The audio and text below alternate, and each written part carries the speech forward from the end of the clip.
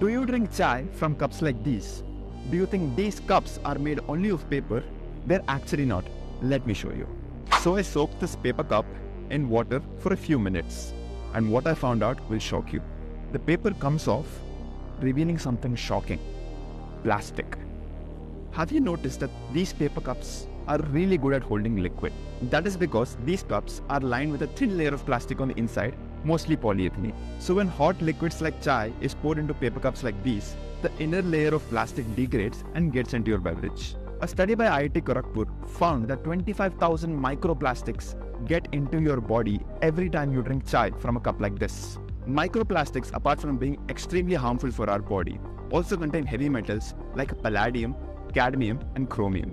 Heavy metals are extremely toxic to the human body and can cause irreversible DNA damage. They are also a known carcinogen. While switching from plastic cups to paper cups might seem like a good idea, is it really? So the next time you have chai or coffee, make sure to have it in a glass cup or a stainless steel cup. Or you could use one that us Indians have been using for thousands of years. A mud cup.